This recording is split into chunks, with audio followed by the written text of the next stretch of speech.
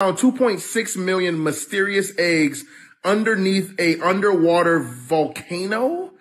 Literally, this is what they look like.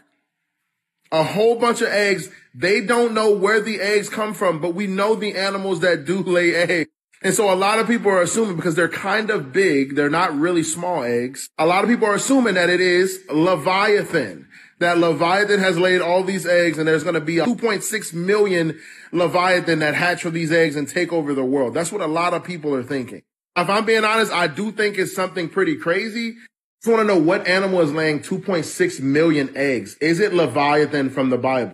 Or is it a dragon? Because I've seen a lot of people saying that it's probably a dragon.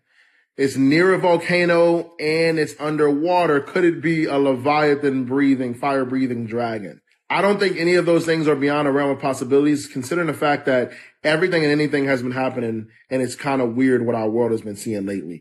But what are these 2.6 million eggs? What creature could be inside of those eggs? It does not make sense to me.